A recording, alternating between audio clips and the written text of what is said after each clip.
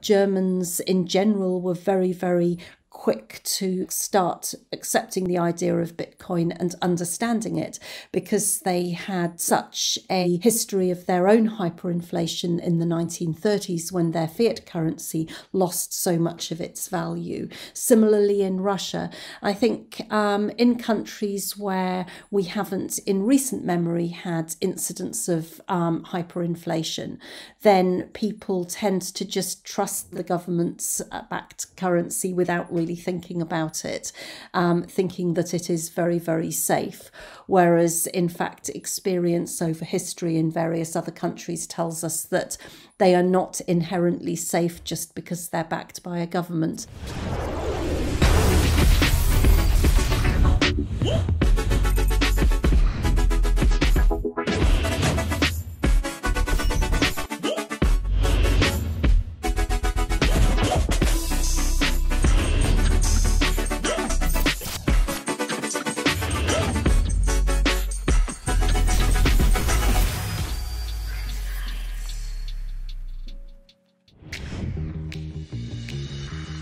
Is your crypto working for you? It can be with yield farming. But what are the risks? Hacking, volatility, poor smart contracts, scams. Even if you overcome the risks, there are still limitations. Do you have $1 million to invest? Yield farming is a very complex, time-consuming, and expensive process. Can you imagine that not only you need to possess advanced skills to mitigate your risk and check smart contracts, but also you need to quit your job? In order to get the highest return, you need to manage thousands of platforms and check protocols around the clock. Well, not anymore. We're proud to announce the Swissborg Smart Yield account. It's now possible for anyone to earn yield on most of your cryptos, such as USDC, Bitcoin, Ether, BNB, and only starting with 10 euros with a tap of your finger. So how does it work? It's simple. On a daily basis, Oracle scans and monitors all the different investment opportunities and delivers for you the best investment returns. So how is that more secure? Not only do we assess the best risk-reward ratio, but also your assets are protected by our MPC technology and our safety net program. And how it does deliver return? Well, because our system is scanning the market every single day, you get the optimal return on that day. How do you get started? It's easy in 3 different steps. The first one, you deposit. The second one, you start the yield program. And the third one, you start relaxing, enjoying your passive income. So guys, you know what to do. Subscribe to the Smart Yields, buckle up, and enjoy the ride.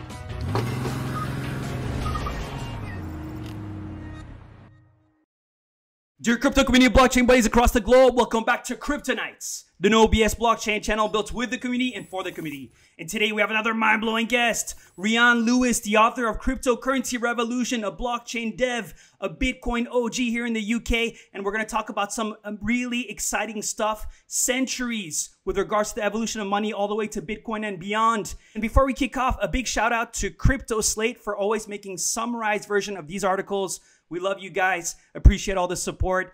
And now, Rhian, thank you so much for coming on the show. I've heard so many good things about you from some of the earliest guys in the space in London. How are you doing today?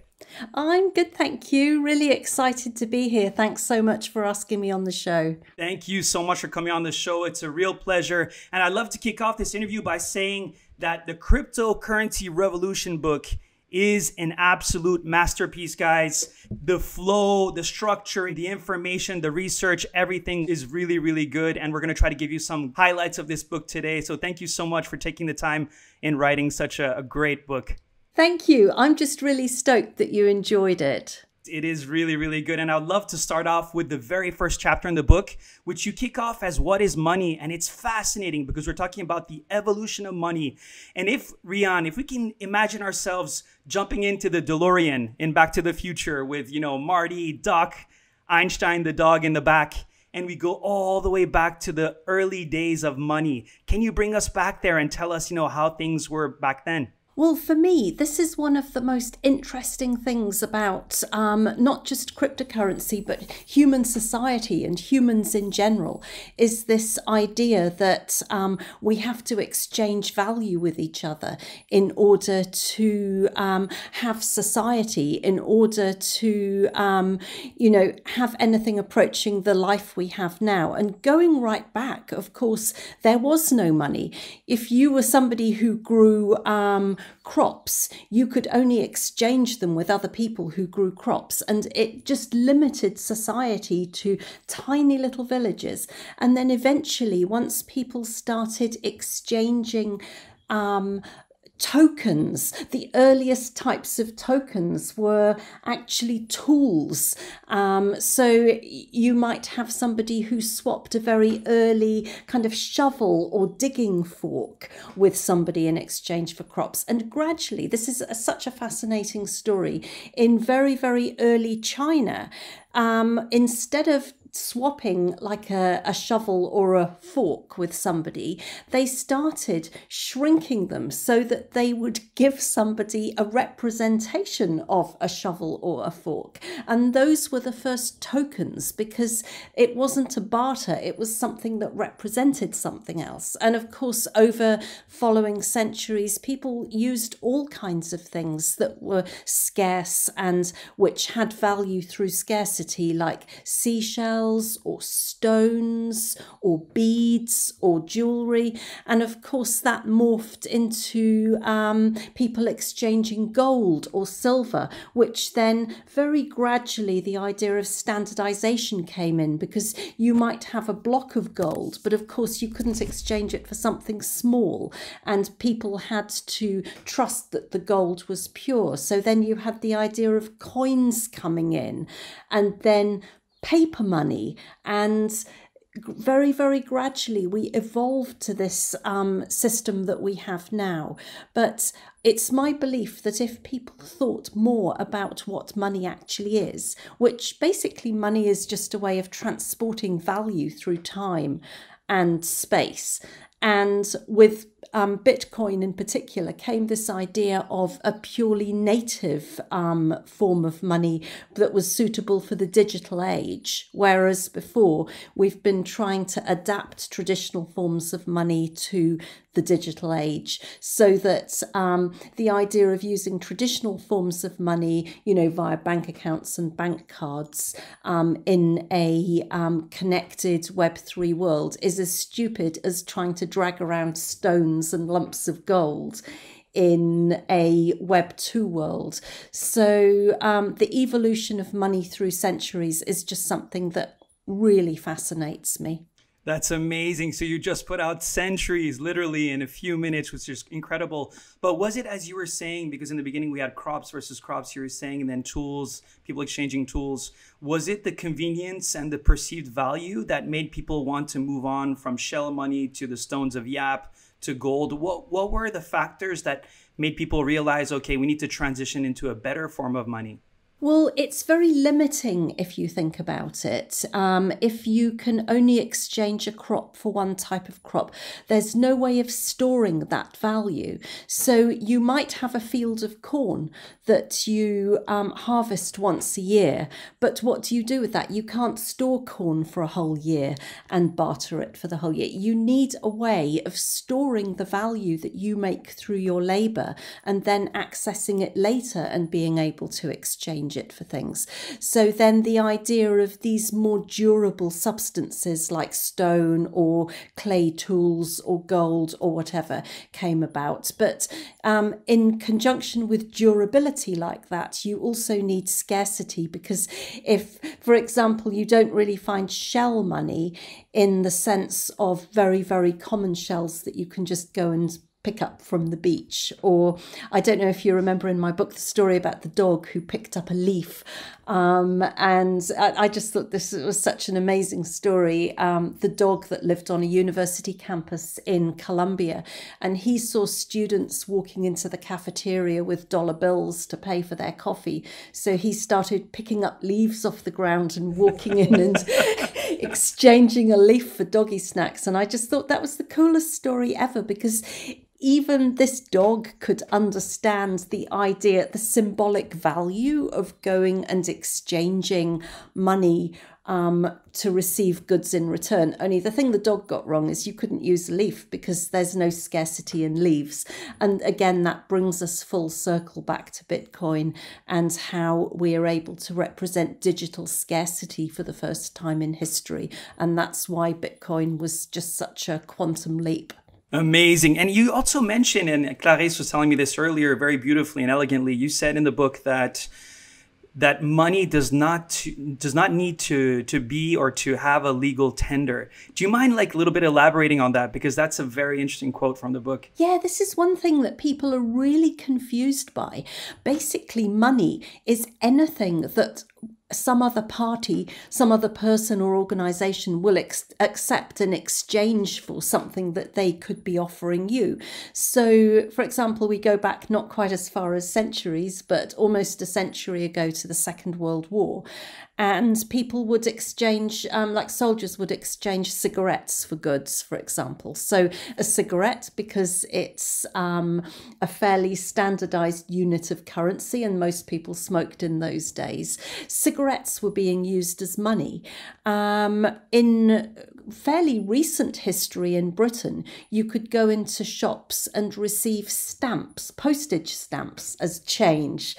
And this idea of something that anyone is prepared to accept is effectively money, whereas people get very confused in their minds and they think that money is something that the government have specified that you're allowed to use to pay people, whereas in fact you can pay people with anything you want. That's a really good point, because as you said, you know, back in the days, it wasn't a legal tender. And still, as of today, people are willing to exchange value without necessarily using banknotes, right?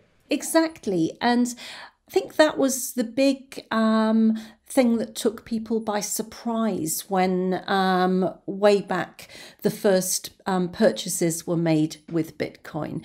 It was like people were like, but you can't do that. It's not legal tender. And of course it is. I mean, in the early days when people used to buy coffees and beer with Bitcoin, you know, when transaction fees were a fraction of a cent, and obviously the value of Bitcoin in fiat terms was much less than it was now.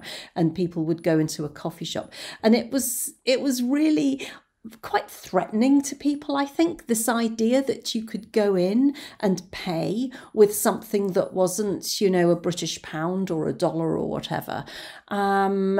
It just opened the door wide to not just a new technology, but an entirely different way of thinking. But the weird thing is that this isn't even something that came about with Bitcoin. Private currencies were actually surprisingly common maybe 150 years ago. It's just that governments legislated to encourage people to only use government-approved money. But in fact, there's no reason why you can't use anything you want as payment.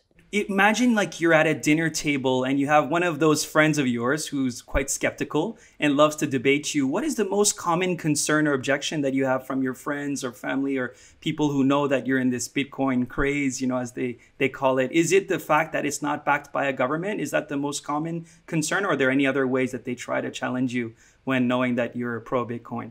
It's fascinating because the way the debate's framed has changed over the years, and I think people are much less skeptical than they used to be. I think there are two main areas of concern. People genuinely don't understand the idea of digital scarcity, and they perceive Bitcoin as having no value because it's a purely digital asset and it's not backed by something. But then the same people are often really amazed when you point out that in fact, fiat currencies are not backed by anything. I think there's this misconception. I saw a survey recently where I think 43% of Americans still believed that the dollar was backed by gold. And this is actually an amazing statistic to me. But then I think people don't think a lot about money. Although interestingly, you find a lot less Bitcoin skepticism in countries where there has been a history of inflation, hyperinflation, or devaluation of the country's own currency. So I spent quite a lot of time living in Germany. Germans in general were very, very quick to start accepting the idea of Bitcoin and understanding it, because they had such a history of their own hyperinflation in the 1930s when their fiat currency lost so much of its value. Similarly in Russia, I think in countries where we haven't in recent memory had incidents of hyperinflation, then people tend to just trust the government's backed currency without really thinking about it, thinking that it is very, very safe. Whereas, in fact, experience over history in various other countries tells us that they are not inherently safe just because they're backed by a government. So that's one area of concern that people express. The other one, of course, is, oh, it's all anonymous and it's used for crime. Well, the answer I normally give to that is that there is far more criminal activity and money laundering conducted through fiat currencies than there is through Bitcoin. You can use anything for any purpose that you want. And of course, we know that, in fact, if you want to hide criminal activity, Bitcoin is probably the worst idea there is, because there is a immutable record of your transactions on the blockchain. So, and of course, it's pseudonymous rather than anonymous.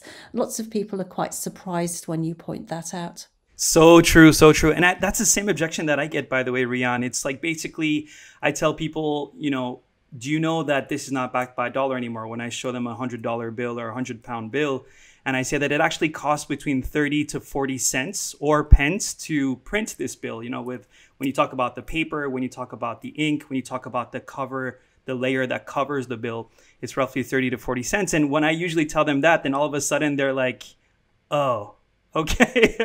So it's kind of a little bit of a breakthrough, but that makes a lot of sense. I feel exactly what you're saying about this. So fast forward, fiat currencies and gold. Let's go all the way to January 2009, the creation of Bitcoin.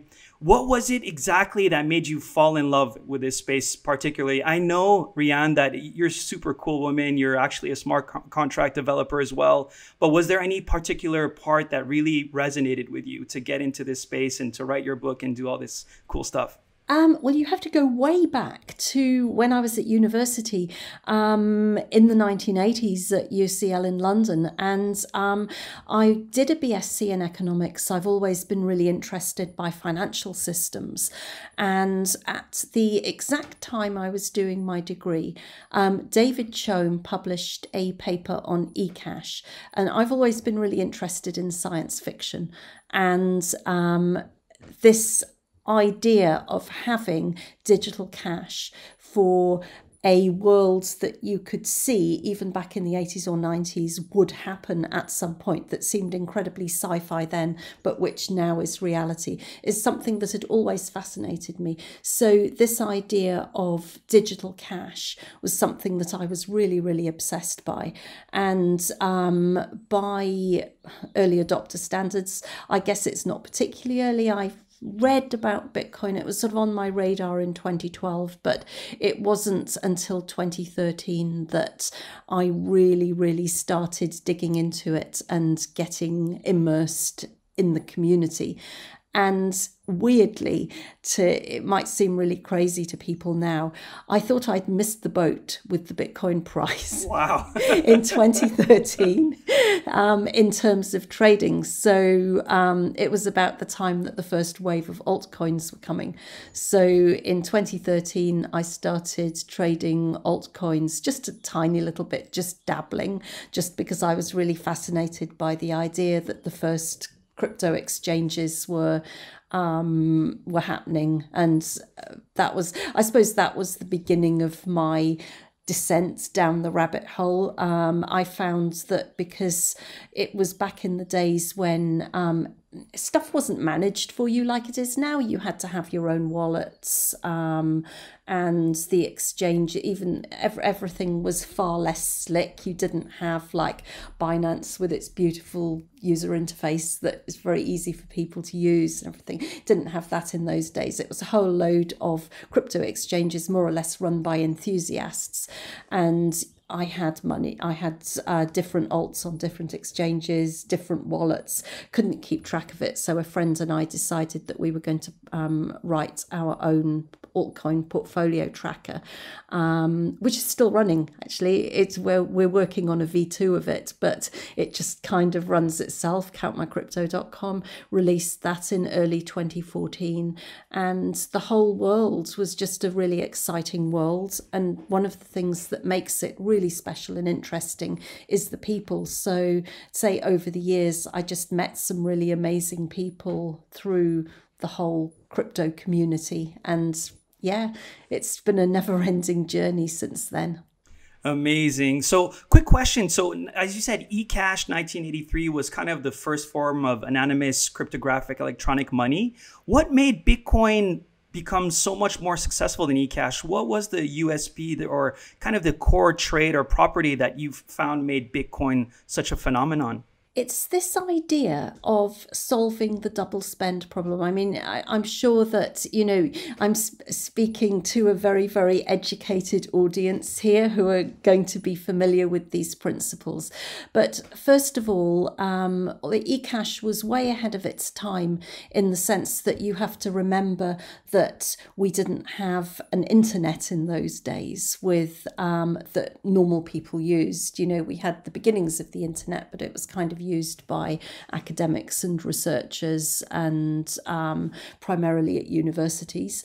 But solving the double spend problem it's the core of Bitcoin. Understand that and you understand everything. This idea that if I send you an email saying I'm sending you $1, you can send that to somebody else and you have no proof that the original dollar still exists.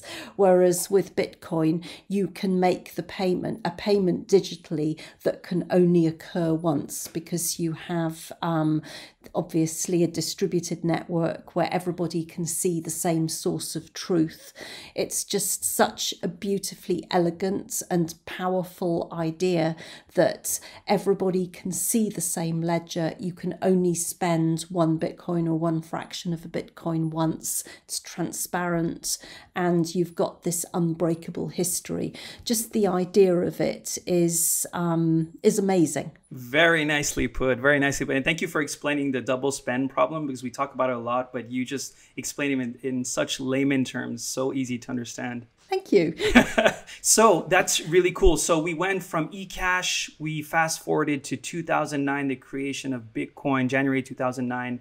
Now, if we can fast forward a little bit to 2013 and the first altcoins, can you talk a little bit about the evolution from 2009 to 2013? That would be great. Yeah, so that period was absolutely fascinating because, of course, we see during that time the emergence of people spending Bitcoin on something other than just sending it backwards and forwards to each other. We see the first bricks and mortar purchase used with Bitcoin, which was actually at a bar that I have been to many times in Berlin, room 77, the first time somebody actually walked into somewhere in real life and conducted a Bitcoin transaction, because even the Bitcoin pizzas, although they were for real goods and services, it wasn't somebody actually walking in somewhere and paying for something. But the development of different altcoins, I mean, things like, for example, when we were chatting before the show, you mentioned Litecoin. It's difficult because you still have this real debate with obviously the Bitcoin maxis. And while I have a lot of sympathy and agreement with their position that there is only one Bitcoin, I do think that other altcoins do have more to offer perhaps than the maxis will allow.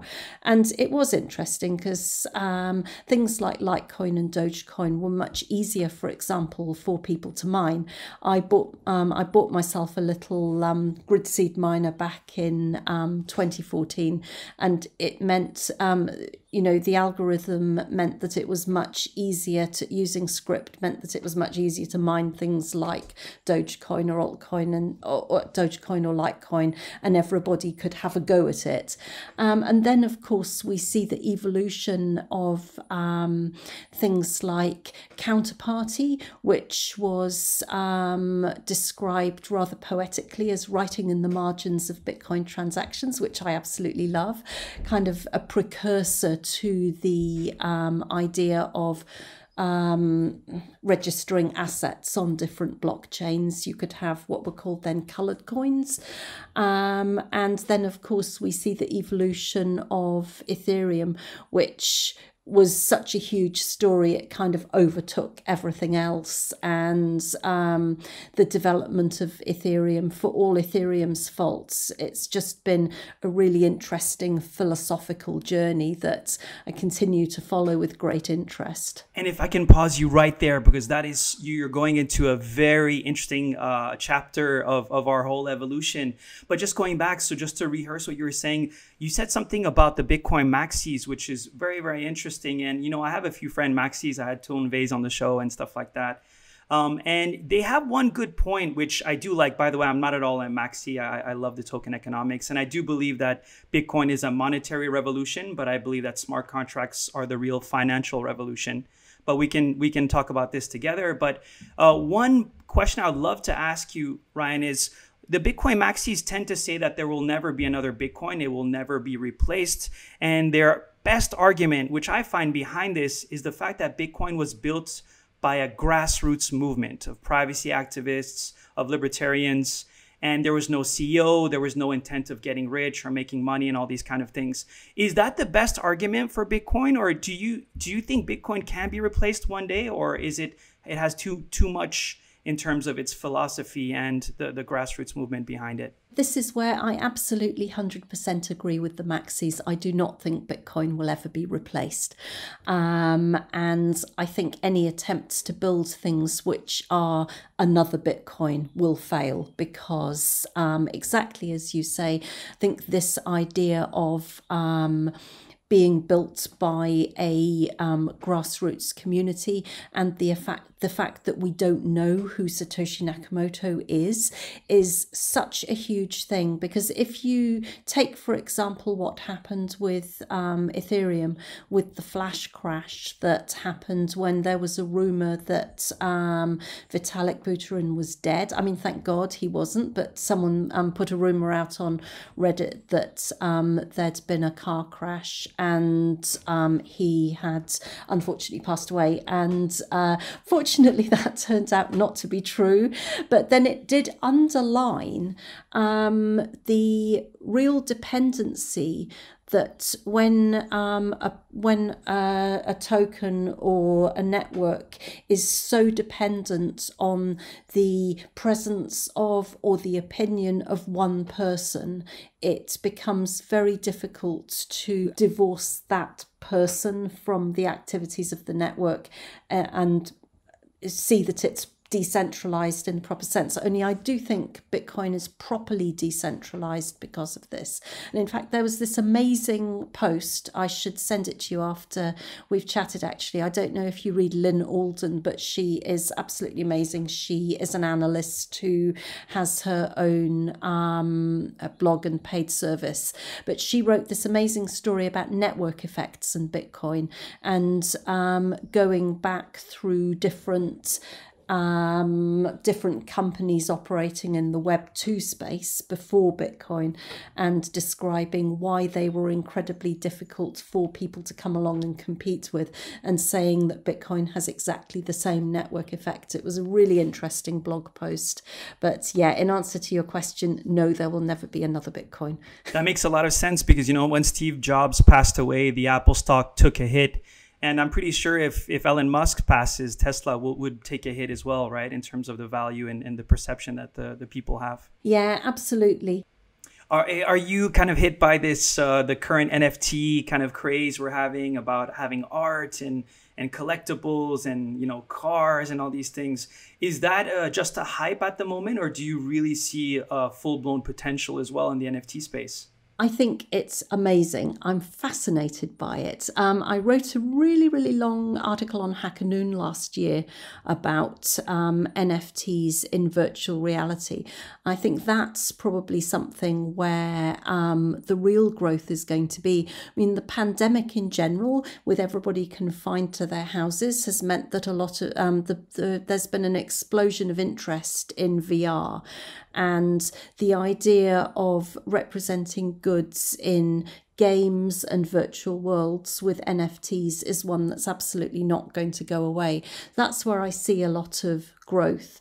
I must admit, I'm not a huge dabbler in NFTs, although a friend of mine put me onto the Wax network, which is kind of like a EOS offshoot. And I've been just dabbling a little bit on Atomic Hub. There's some fun stuff on there, but literally it's for pennies as compared to the sort of tens of thousands or millions that other NFTs are going for. I think there's a lot of hype at the moment. There's a lot of silly money being paid for things that really aren't worth it, but over time, I think that'll shake out. It's a bit like the ICOs in 2017. That has to happen. It's a necessary process that we have to go through for the sector to really establish itself. So all the headlines are around people paying millions or hundreds of thousands for, I don't know, CryptoPunks or whatever. Or a fake Banksy painting. Exactly. I mean, it is crazy money. I think it's no bad thing because it sparks a debate and it gets people talking about it. I think it's really going to be important for the passion economy, for the creator economy going forward, because it enables people to take control of the way they market and sell things directly. I think it's going to be an absolutely massive thing, and maybe it needs this kind of slightly bubbly thing at the moment in order for everything to shake out. But I think the technology itself isn't going anywhere, and we're all going to be in VR buying NFTs in a couple of years' time, and it'll just seem really normal. Rhian, would it be fair to say that Bitcoin is the monetary revolution? We have the financial revolution, and with the arrival of NFTs and all these unique types of goods, it's just a digital revolution? Is that what it will be called? Or what is the next phase? Because we stop at financial revolution in your book, but what is the next phase? Is it just digital revolution? Is it global revolution, economic revolution? What do you think it will be? I think it's a combination of all of these, but it is just the next evolution in the development of humanity, really. It's very difficult to separate all these things from what people were. If you think about all technology, it only exists because of people, right? Every piece of software that is written to benefit a person somewhere down the line, even if it's software that allows one machine to talk to another machine. At the end of the day, it's for the benefit of a human somewhere. And this move towards a purely digital native economy is something that we can just see as our next step as humanity. Amazing. Wow, this is so cool. We went centuries back. We went all the way to the creation of Ecash, and then Bitcoin, and then Litecoin, and then Dogecoin, and the Ethereum Foundation from 2013 to 2015.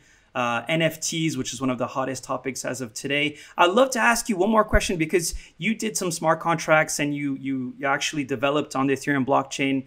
What is the next topic other than NFTs for the future? Since we've been talking a lot about the past and the present, do you see ETH 2.0 going well? A lot of the developers are actually concerned about the transition from proof of work to proof of stake. And what are the next topics? You know, some people say it's proof of stake chains. What is it for you? Wow, such a difficult question. Yeah. As far as smart contracts go, I'm a dabbler rather than an expert. But yeah, I think it's one of the big unanswered questions. I think proof of work is incredibly important. And again, going back to the Bitcoin maxis, that's where I agree with them. I think proof of stake, there are lots of problems with the fundamentals of how it's governed.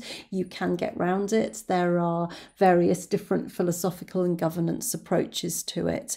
I really like the idea of proof of work because it's, I don't know, like having electricity or something. It's stored work, stored potential. I would actually see the main developments happening as coming with layer 2, with side chains, with state chains, with I would prefer something that is a proof of work network, but with other things pegged or tied into it or developed around it. There's something about proof of stake which makes me think that while, yes, it's interesting and it's valid, it's almost like it feels second best to me. And I know there are people who say, but wow, it's so much better than the idea of proof of work. Something in it just makes me feel a little hesitant about it. But on the other hand, it's kind of all an improvement over what we have now in terms of centralized technologies. So to my mind, anything that tends towards the arc of decentralization is an improvement on what we have now, whether that's proof of work, proof of stake, whatever. I think the key thing is that whatever solution we have, it's one that scales properly while not trading off too much in terms of security. A lot of people make the mistake in talking about Bitcoin, for example, as highlighting the absolute rate of transactions per second and comparing that with other payment systems, whereas it's more like a settlement layer that other things can happen on top of. Not everything has to happen on chain all the time. I think all these different projects that are doing interesting things like Polkadot, for example, with different and projects that have federated chains and bridges and so on. There's just all this cool technology that's happening that will mean that things scale. But there's a lot of work that needs to go into it. And I think people underestimate the amount of work, quite often unpaid, that people are doing at the core level of these protocols. Very nicely put. All right. This was such a fascinating interview, guys. Rhian Lewis, author of The Cryptocurrency Revolution, a very nice book. We'll put all your information for people to follow you as well, Rhian. And before we leave, do you have one last meaningful message that you'd love to share with the community? Oh, wow. I love these. I love these meaningful messages. Just that, trust Bitcoin, I suppose. There you go. Trust Bitcoin. There you go. And I think that's a great message. And really, you've been an amazing guest. You know, all the people here in London know you very well. Hopefully, people from all over the world will get to follow you and hear more about your thoughts. Thank you so much for coming on the show. Guys, don't forget to follow us every Wednesday, premiering at a PC near you, 8 o'clock GMT. Thank you so much for watching, and see you next week, guys.